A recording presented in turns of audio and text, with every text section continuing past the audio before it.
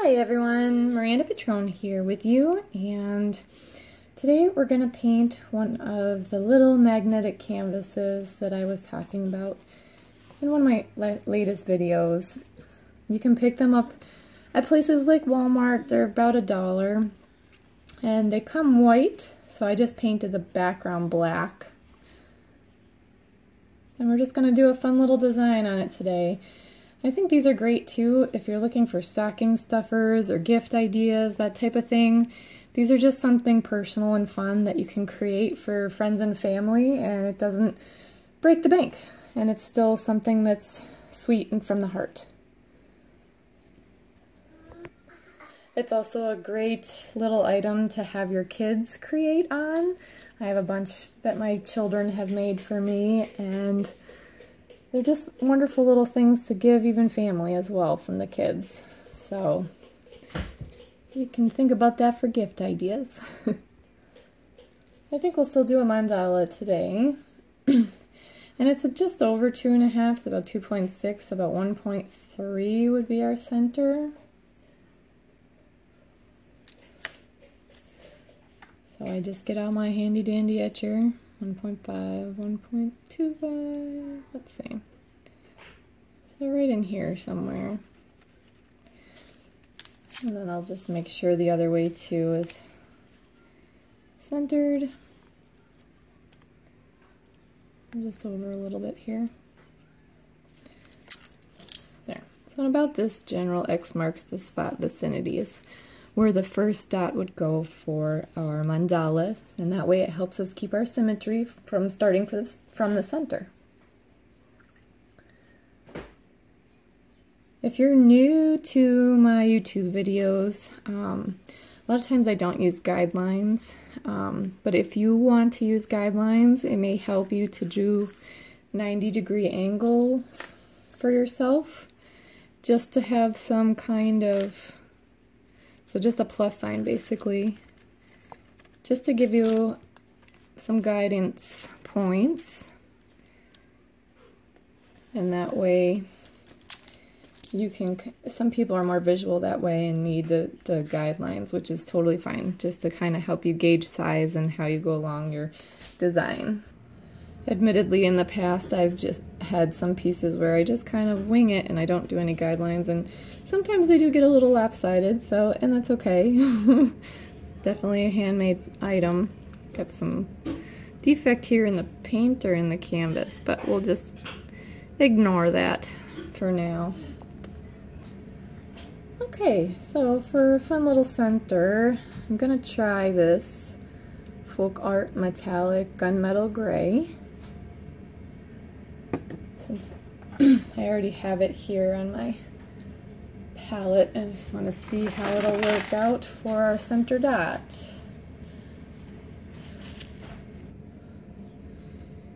Okay, this paint is a little bit tackier, sticky,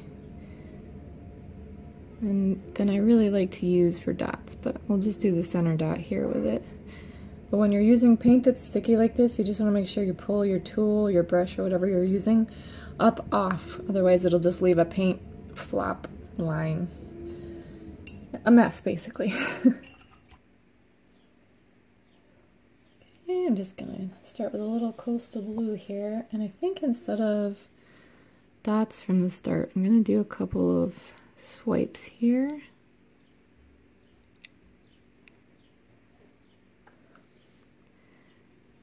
About a ½ inch out, and then just drag it towards the center dot.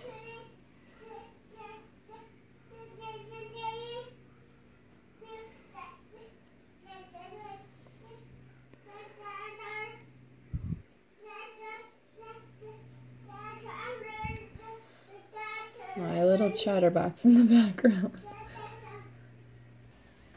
Okay, and we'll do some on the angles too. The 45s.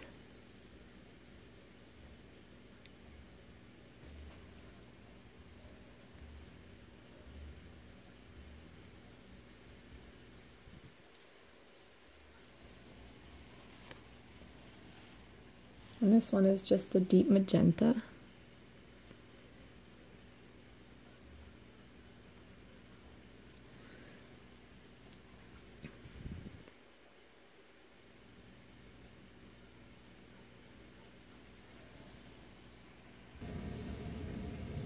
And now I have this really nice spa blue.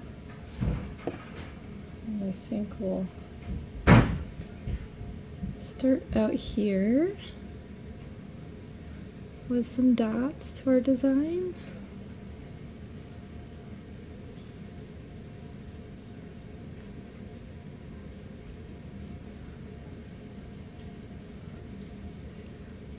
I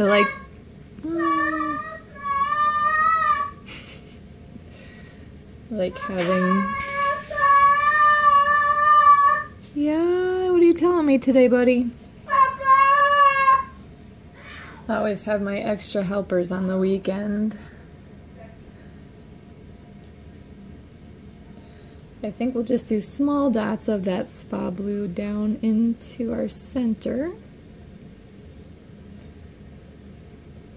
You could leave it as negative space, but I just felt like a couple little dots down would help brighten it up a little.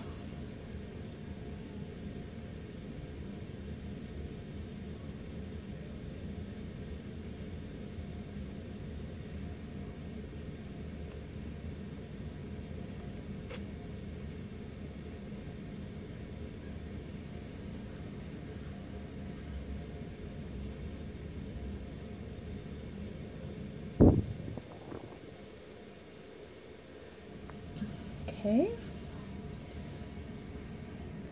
And since we kind of have a purpley blue theme going on, Decoart makes this awesome blue harbor color, which is kind of a periwinkle mix of blue and purple.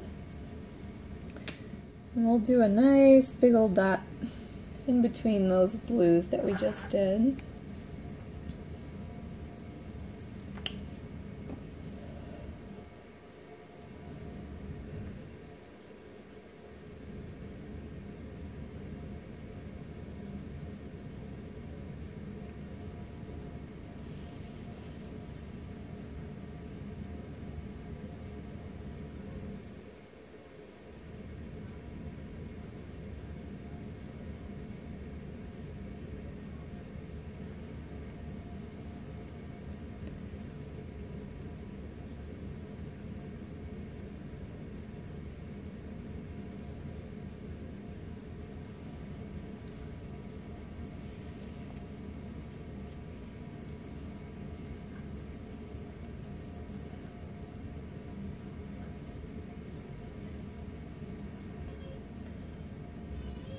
Okay, I think I got flipped around here.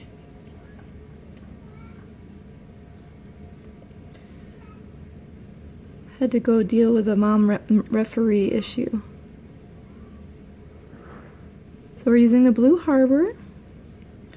And we're just doing larger dots out to the outskirts of the spa blue that we used.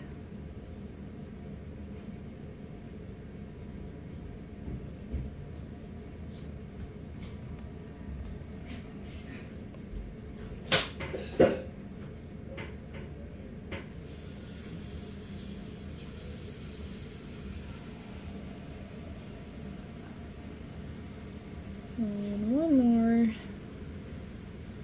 big old dot here.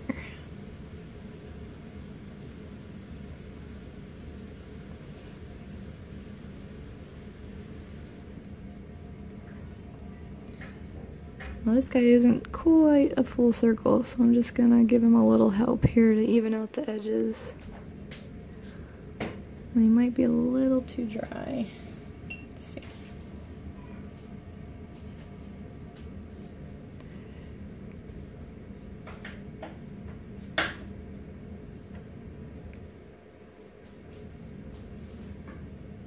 There we go. Alright, so we're going to let those guys dry. Alright, now I'm going to just grab some white here.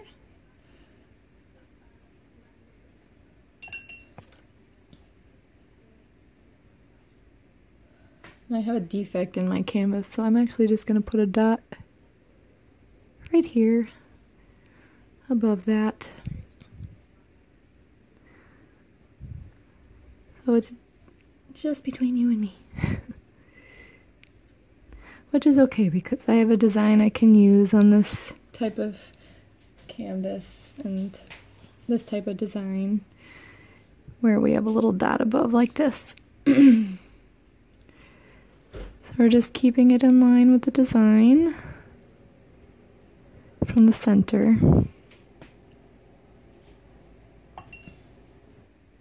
So now we'll just do some little ones around our large dots here.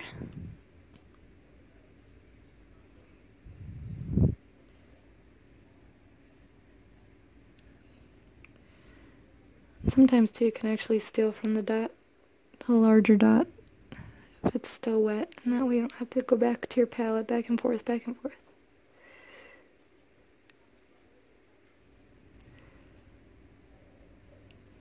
So in my head I'm thinking, just to make sure I can do the white dots all the way around all the other Blue Harbor colored dots, because that way I can keep the design the same as much as possible. So if I go all the way around here, I want to make sure I can go all the way around all the other ones. So that was just what I was stopping to think about doing there.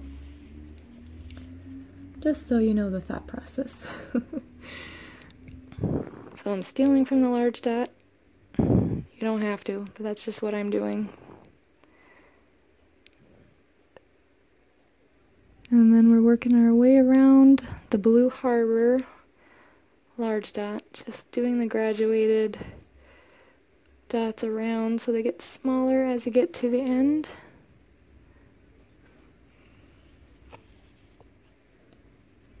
And this one's a little dry, so I'm actually going to take the white from my palette. You can see as the edges start to dry, kind of like when you're cooking cookies. They start to dry like peanut butter cookies, how they get dry around the edge and you know they're getting close to done. You can see the same on your dots.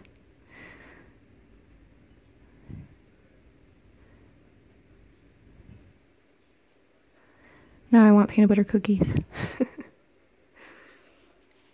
My girls have been into watching these baking shows lately. And we almost never have dessert in the house and just try to keep it out of the house because you know that's the first thing we're all going to go for, right? If it's quick, easy, and sugar, let's go for desserts. But the dessert shows are very addictive to watch. The amazing stuff they create. And they always make me hungry.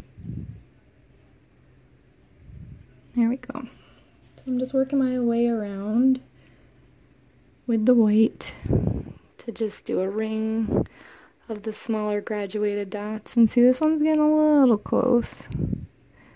So teeny tiny.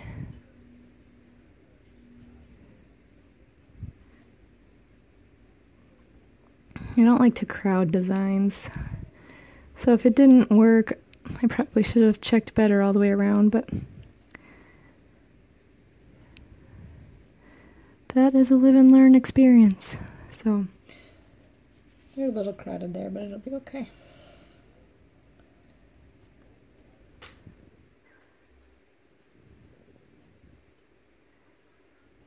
But that's a good lesson too. If you decide to do a design addition to your mandala, you just want to make sure that it works all the way around to all the spots you're going to put it.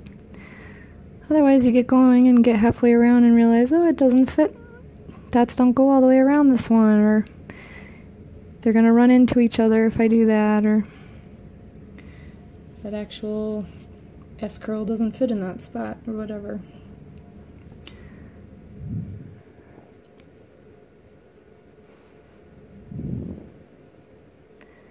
Thankfully, they're fitting most of the way around on all the rest of them. So hopefully no one will notice that it was a little crowded on the other end, on that one dot.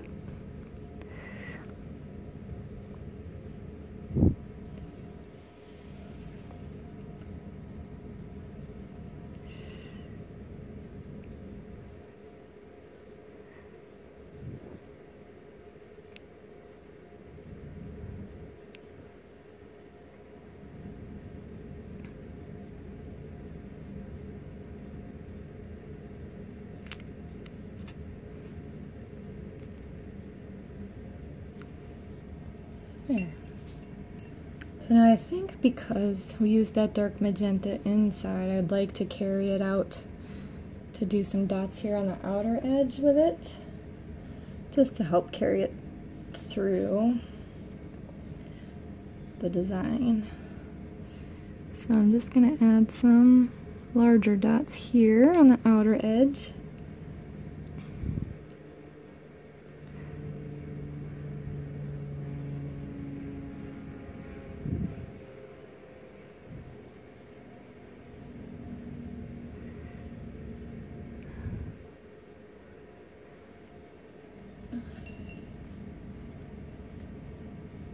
And then we'll just maybe, I can only fit one down in most of these, I think. Well, maybe two. This is going to be dicey.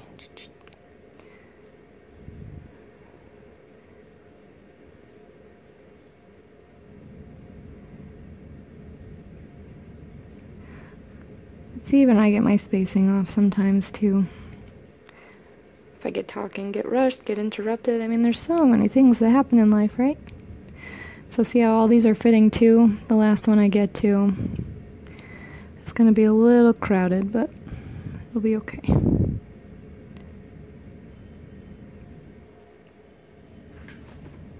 Or what I could do is just, pardon me, scrape this paint off and then do it over in black again because I have a background, and then redo it. But it's not too bad. I'm going to leave it.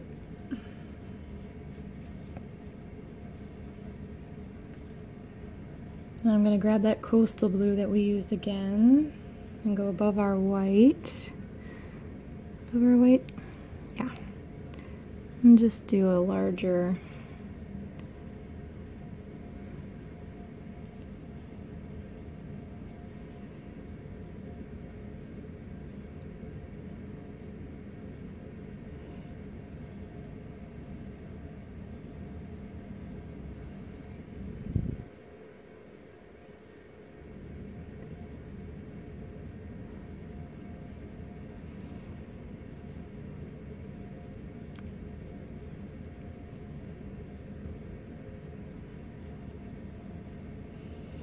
This one kind of had goober in it. So that first dot we did is, it's got some stuff in it. Extra dried paint, I think, that just did not make a happy dot. So what I'm going to do is scrape that off. Redo the black background. And then redo the blue dot.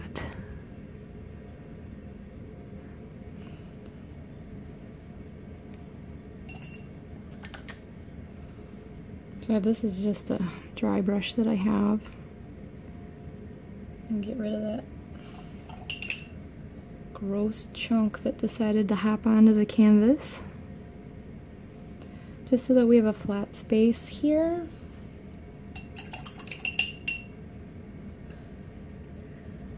And then I'll grab some more of the black. Thankfully the flat paint dries decently quick. And I'm just going to go over the spot where it messed it up, and then just kind of flatten it out, blend it in.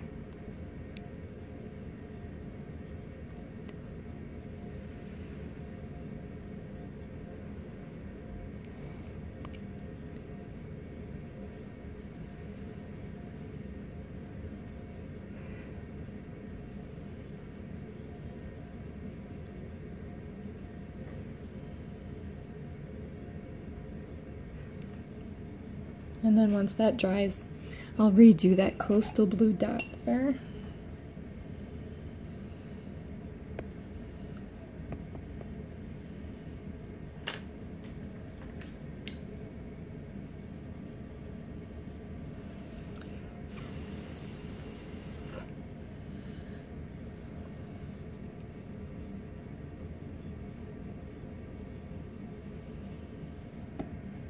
Okay, I think that's dry enough. So let's put this little guy back where he was.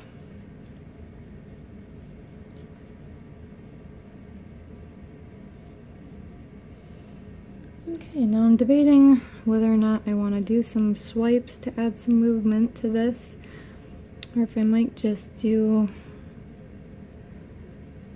some white dots from top to the purple, just to kind of give it a different, so we'll have negative space in between here. What do I want to do?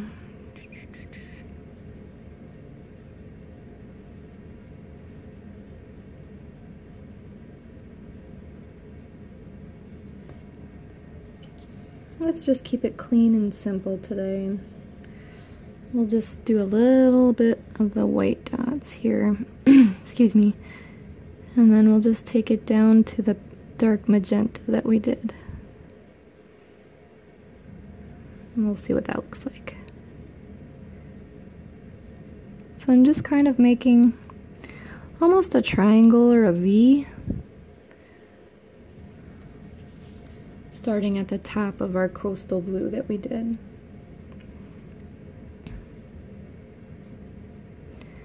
And then just letting the dots get smaller as I travel down to the deep magenta.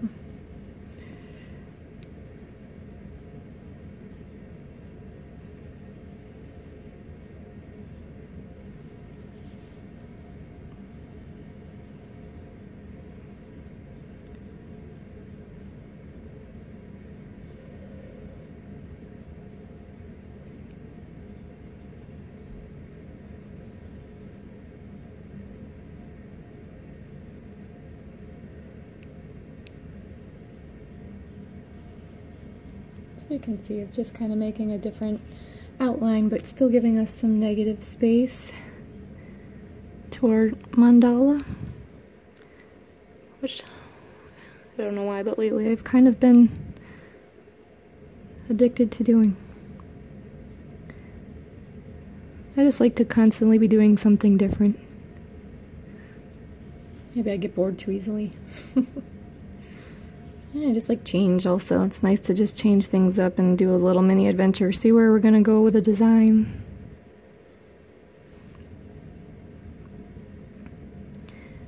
And if you don't like it, you don't have to do it another time.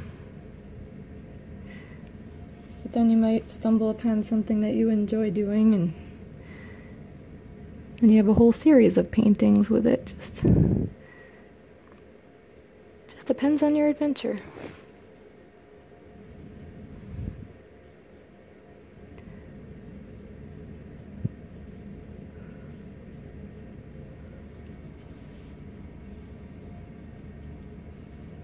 So it's kind of giving it like a starflower type shape to the whole mandala.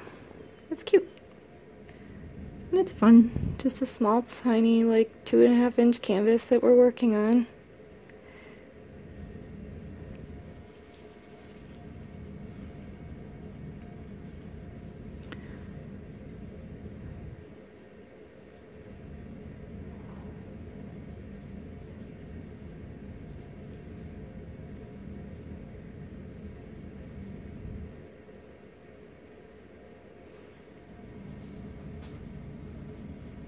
There.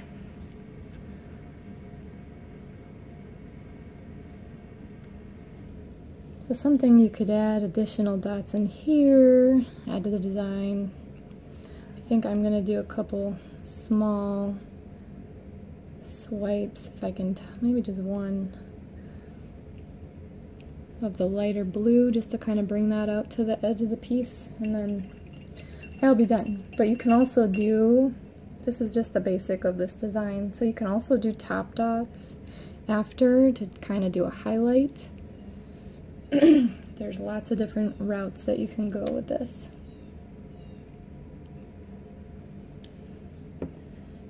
And then afterwards, I usually wait 24 hours. I'm using the Spa Blue now. I usually wait 24 hours, and then I have a varnish from Liquitex that I really enjoy using. And it protects canvas as well.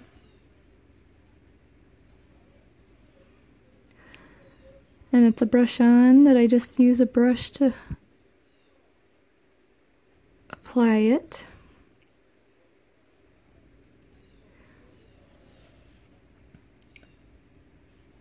And so these I just call swipes. I'm not sure. I know people call them the dot drag and comma stroke, and I just have always called them stripes. Swipes, stripes, something like that.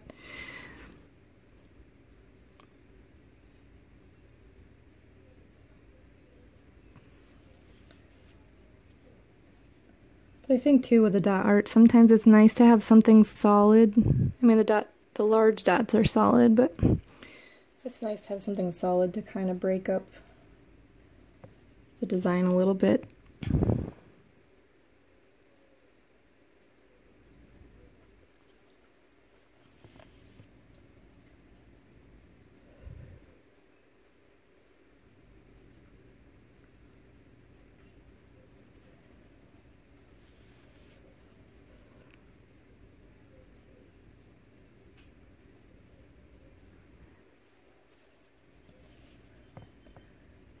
And there's our fun little mandala.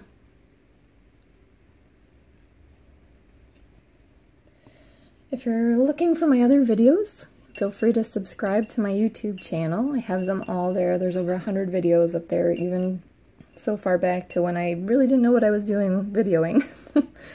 So, a little grace, please, with some of them. But, yeah, if you like this video, please feel free to share it with others and put a little thumbs up down there so I know you liked it. And also you can leave feedback in the comments, any questions that you have. I try to answer them as soon as I can. And plus I love interacting with you all and hearing what you have to say about the art. And also this will be released first to the Patreon subscribers.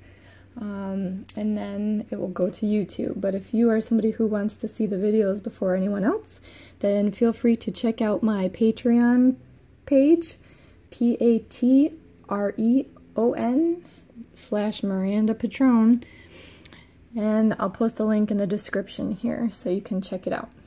Alright, I hope you all have a great day, and happy painting!